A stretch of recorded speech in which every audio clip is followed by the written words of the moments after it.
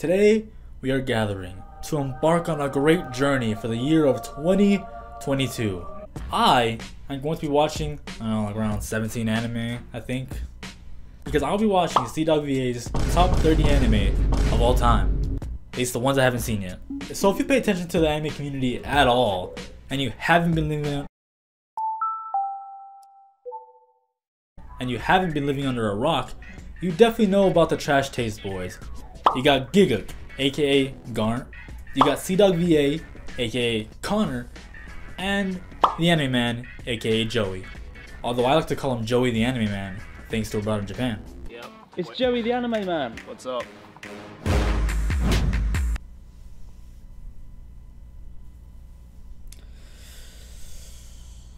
But what exactly am I talking about? Well, a while ago, Crunchyroll went up to these three boys and asked them what their top 30 anime of all time are. And they have the list. Each of the lists has, obviously their favorite anime. At least Garnt and Connor's actually have like their top 30 anime of all time.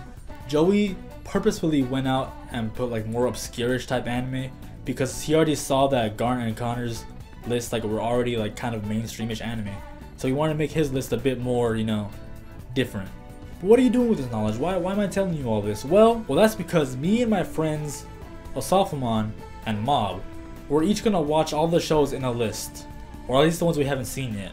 Like I already said, I got Connor's, so I'm watching Connor's list.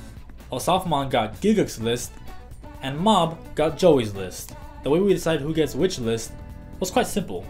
We just picked the list we wanted to see the least. Although it didn't quite work out that way because Mob really wanted to see Joey's list.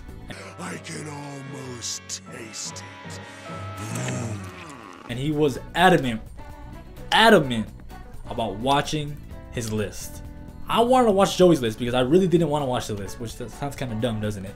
But I really didn't want to watch Joey's list, so I should have gotten him, but Mob just said no. He didn't. He said no. I want to watch Joey's list. Why? Because Joey has exquisite taste. So with that being said, obviously I got Connor's list, which I'm still not happy with. If I got to pick my list on who I actually wanted to watch, it would have been Giguk's, but I got Connor's. It's okay, it's whatever. Obviously that means Osafamon got Giguk's list, which sucks for him. He used to watch One Piece. Praise out for that guy. So yeah, so this is gonna be like a year-long journey. So I'm gonna be watching Connor's list. I don't know quite yet if I'm gonna be updating it like along the way. The only thing you have to look forward to for sure is that at the end of the year I'm gonna be ranking like his list, like the top tier shows. Like I'm probably gonna make a tier list instead of like an actual like number list, just because it's gonna be kind of hard to like actually number it all and actually be kind of accurate. I think a tier list would be easier for me. I don't want to put too much thought into it because I'm kind of fucking lazy. But yeah, let's take a look at the shows in his list. You got trash. Of the shows he has that I have seen, they're okay. I mean, like Sakamoto I thought was okay, I don't know how he had it in top 30. I mean, it was decent. I don't know how he has Rent a Girlfriend on there. Come here, you. What are you doing? Just what the fuck are you doing? You guys probably already know how I feel about Rent a Girlfriend because you're probably, to be honest, mostly my friends. And my friends know I hate Rent a Girlfriend. But if you are a newcomer, I hate Rent a Girlfriend. And he has it in fucking top 26. That's pitiful. I mean, it's absolutely pitiful. He truly is a monkey. Then Made in Abyss, okay. Fullmetal Alchemist, great show. Definitely deserves to be up there. Death Parade, it was good, doable. Code Geass, I didn't like it as much as most people do. I thought it was just okay too, but I can definitely see why it's top 30. Toradora, get that fucking shit out of here. Gurren Lagann, okay. I never really got the hype for Gurren Lagann. I think it's good, but people always have it like top 10, and I just don't see it. I really just don't. Death Note deserves it for the first 17 episodes alone. After that, fucking like bottom 50. Mob Psycho, okay, it's whatever. Of course you have Attack on Titan. You can't make a top 30 list and not have Attack on Titan. I'm pretty sure Attack on Titan is in like everybody's like top at least 15. If you've actually sat down and watched Attack on Titan, paid attention to what's happening, I can't see how anybody can have it other than top 15. Like that's the bare minimum. And then of course his #1 show of all time is JoJo's Bizarre Adventure. Obviously I have my own JoJo poster. One right here too, it's just a bit harder to see on the camera, but I got my own. Part 2 is the best one, in case you were wondering.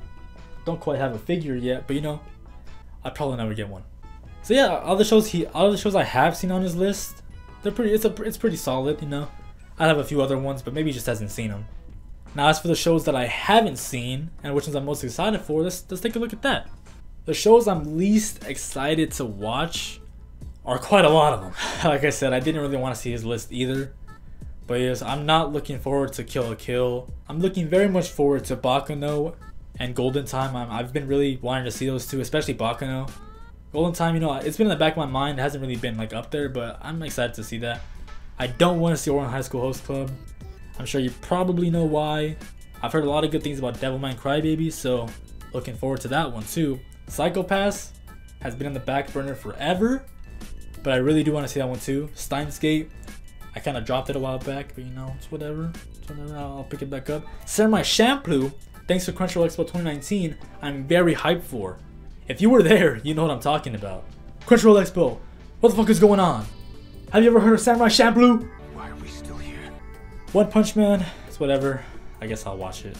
Not really too excited about that. Hunter x Hunter, I will finally watch it. Been a long time coming, but I'm also kind of excited for that one too. Hoping it's really good.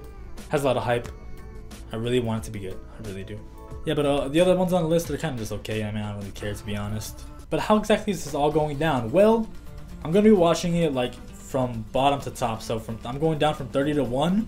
So right now I'm watching one outs because it's already April and I've only seen 2 episodes out of like 17 shows. So it's not looking good. But I will get it done. Don't worry, I got an extra 8 months to watch 17 shows. That's not too bad. If I let it sit for any longer, then it probably will be pretty bad. But yeah, I'm gonna be watching all the shows and I'm gonna rank them all of them, by the way, not just the ones that I'm watching this year. I'll put like the full list together and like tier list all of them. Perhaps I'll even get the other boys in here and we can all put a tier list together for each of our shows. Maybe they can each make a tier list and then we'll tier list all of it together to make a big one colossal tier list out of the Trash Taste podcast. So yeah, it's a little fun challenge. Let me know if you guys want to see like updates like mid-year, because probably by like, I don't know, July or September, I'll watch 4 episodes of One Outs. But yeah, I think that's about all I wanted to say. It is a pretty monkey list. I guess I'll just end it there. You have a nice day.